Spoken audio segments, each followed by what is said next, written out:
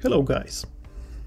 I happen to have for you today a full build video of building this magnificent model of the USS Texas. A ship that has been in the news recently because this important US Navy monument has finally lived to see its renovation, which is actually taking place in dry dock in Galveston. The building of our model will take place in dry dock in Scale. Shall we start? As usual, in the beginning I prepared the hull elements.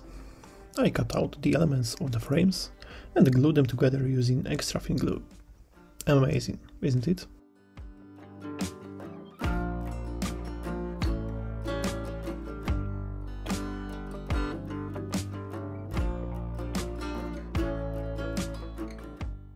Then, to hide the joint areas, I sand them with a file. This is the first model where I didn't use a single bit of any putty to seal the joints. The hull parts are almost perfectly fitted together. Then I glue the 10mm nuts from the inside of the hull, so that I can put the model on a cool base in the future. During the building of the model, they will also be handy because I have a working base to not touch the model constantly. Without waiting a moment, I close the hull with a deck. This one also fits perfectly.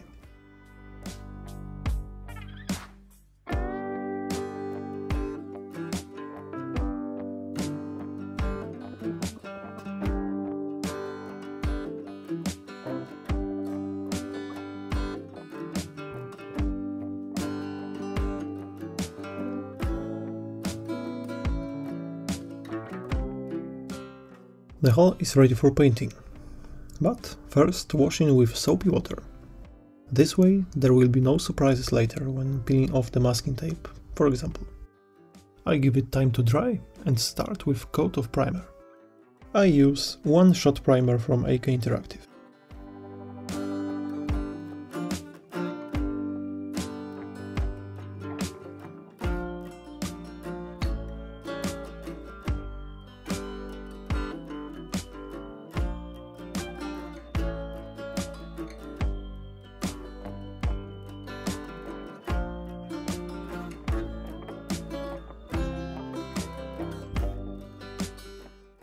Attention, now an experiment. You can find some photos of the deck of the real USS Texas. The deck is painted grey and looks very weathered. At least that's what it looked like before the restoration. This is the effect I want to get. I start by applying a thin layer of wood color, but with the addition of grey so that this layer is not too bright. Next, a new thing on my channel, chipping fluid. I also cover the entire deck with a thin layer of fluid using an airbrush. The last layer of paint, grey color. It would be better if this layer was really thin. This will make it easier to do the next step. And the next step is nothing else than to treat the whole thing with hard brush with water. Chipping fluid reacts with water and it's removed by it with the top layer of grey paint, of course. This will make the deck look damaged. You can experiment with different brushes. If you want more control over the effect, then use a soft one. I took the faster way. An airbrush is useful to remove excess water.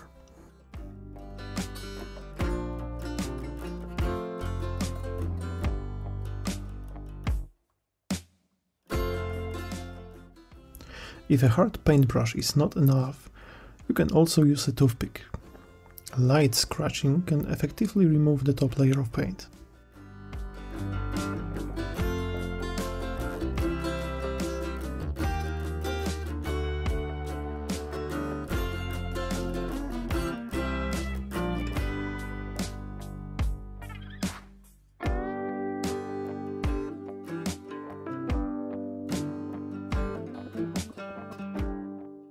I must admit that the experiment worked. I like the effect very much, and it's not over yet. I will still paint all the deck stuff with a brush. There is so much of it that I preferred to use a paintbrush than to mask the deck with a masking tape and paint the whole thing with an airbrush.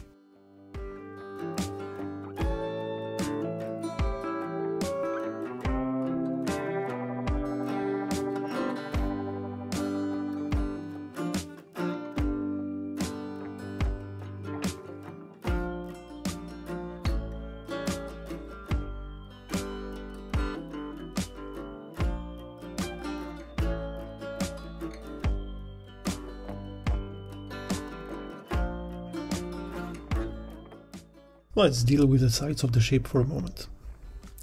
You can skip this step because I'm about to repeat it anyway. Let's pretend the side is not painted yet.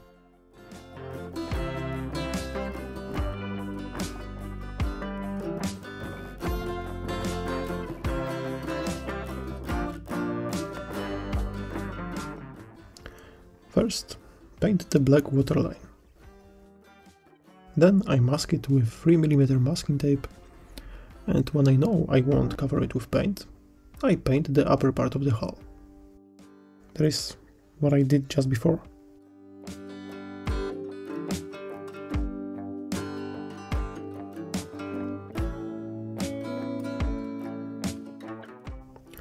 It is best to have sturdy and long fingernails to perform this activity. I do not lie.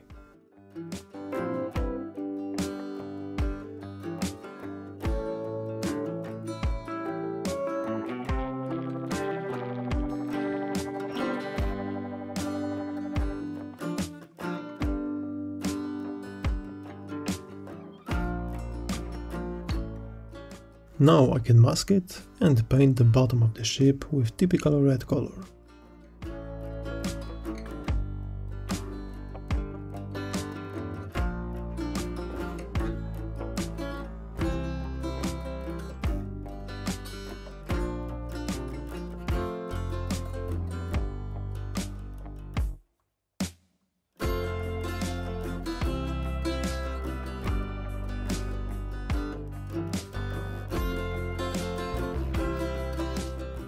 As usual, peeling off the tape is very satisfying.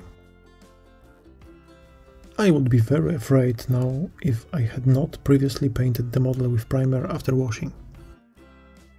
Fortunately, this time I did everything right and the result came out great. Wonderful!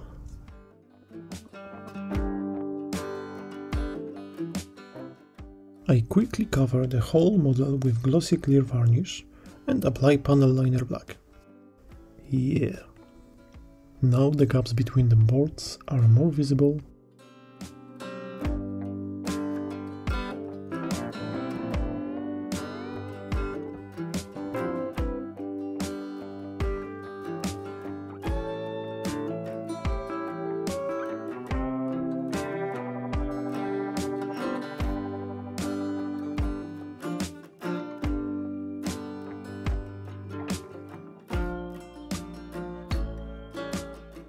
The deck has become darker and deeper.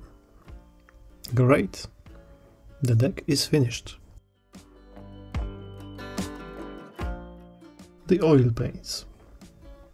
They will be useful for making weathering. As with every model I build, I apply dots in white, black and brown and smear them with an enamel thinner brush. This will give a cool effect and the ship will already look old and dirty.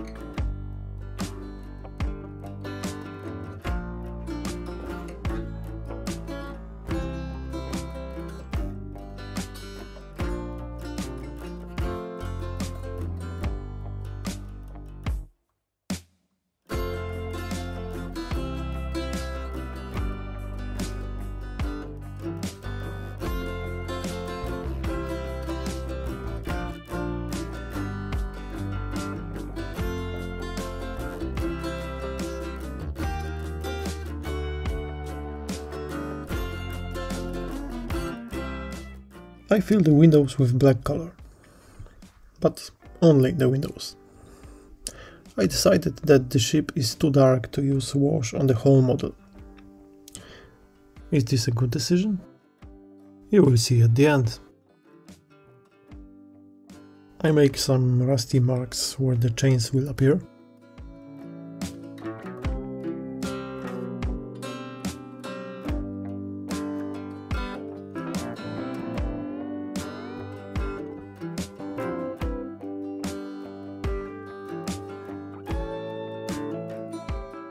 Okay, I can put the hull on the shelf for now. It is time to make the superstructure elements.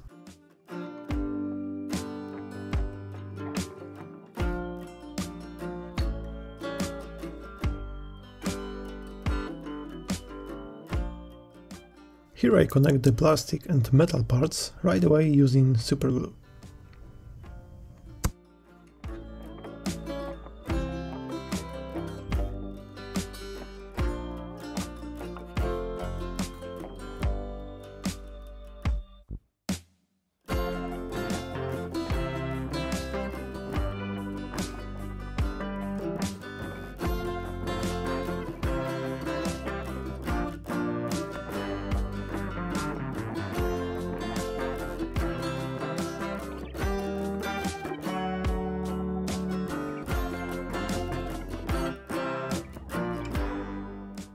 Oh, I bet this element will fall a few times more before the end of building. The superstructure elements that have more than one color I masked and painted with an airbrush. In this case, it was a faster solution.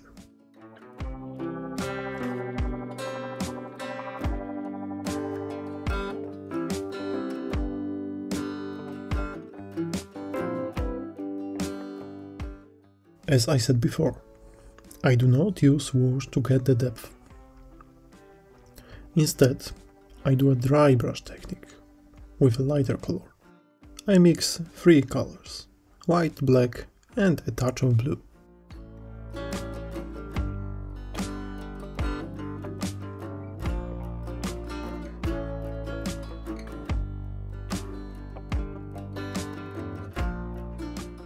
I haven't seen anyone use oil paints for dry brush technique yet, but I like to work this way. The effect can be always removed if necessary. With acrylic paints it would not be so easy.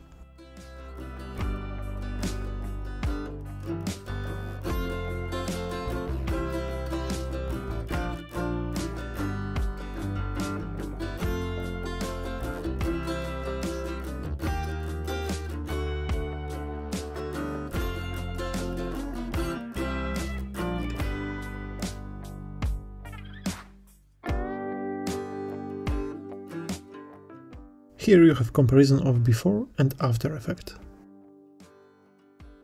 Now I am placing some of the larger superstructure elements on the deck. Each other element is very gratifying, mainly for the fact that it makes more space on the desk.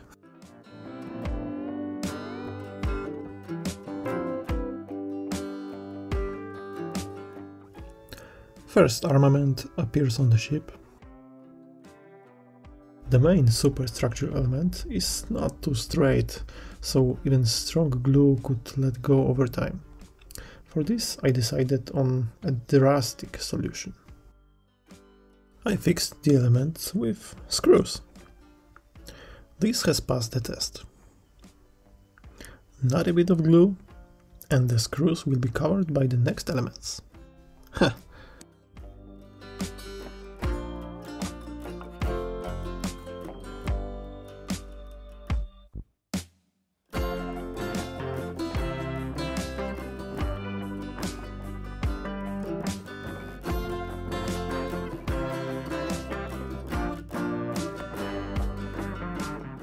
Several dozen elements later, the ship looks almost finished. Still some work ahead.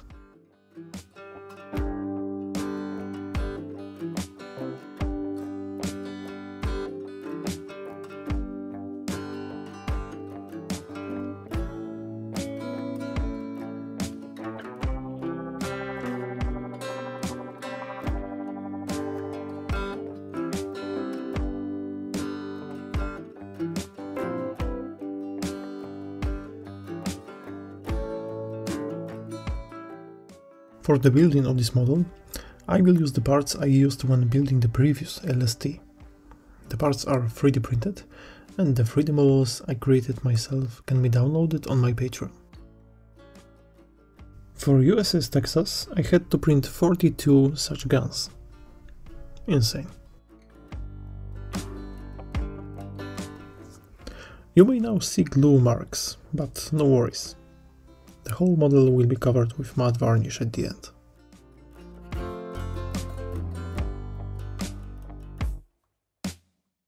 The model came with a chain, but it had a metal color. I used one that I bought separately. It is already black.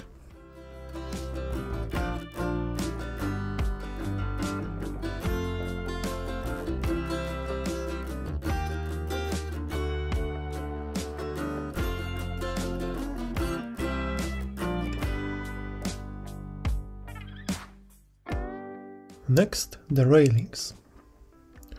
I already painted them separately. After gluing them to the hull, they will only need a little touch up with paintbrush.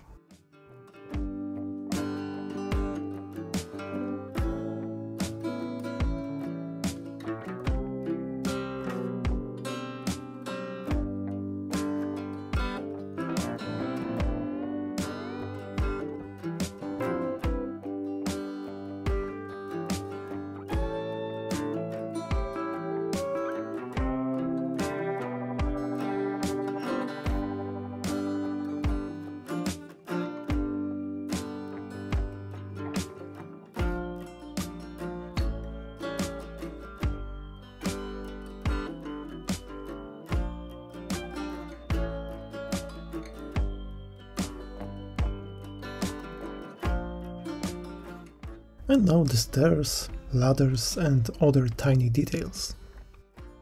It is those details that make the model really attractive.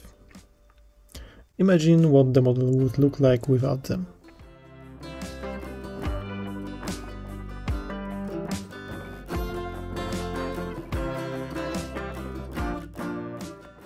Realistic pontoons, which can also be printed after a visit to my website.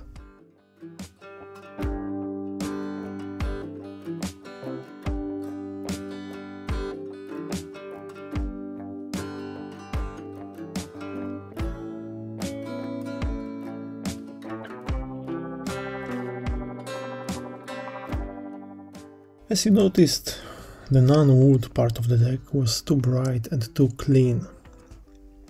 Actually, not only the deck. So I fretted it with a very thin brown oil paint. After this treatment, the ship will look like it is 100 years old. Because it has.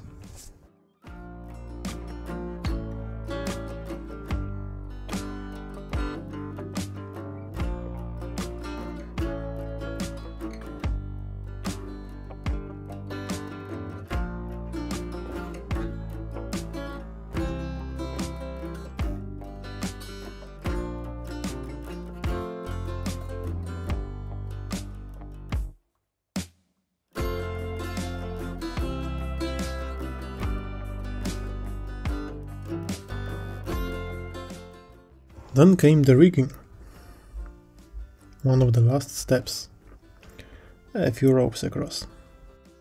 I was in a bit of hurry here.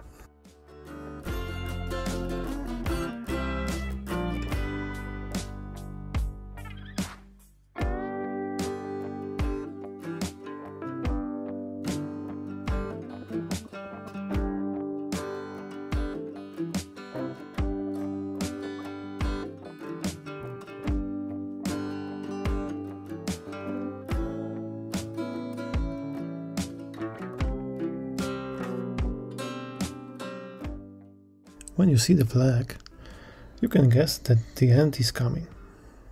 And you're right. The model is ready. I invite you to the presentation.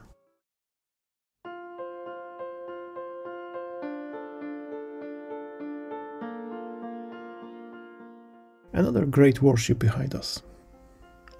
I learned many new things myself during this building. Definitely patience with working with small guns.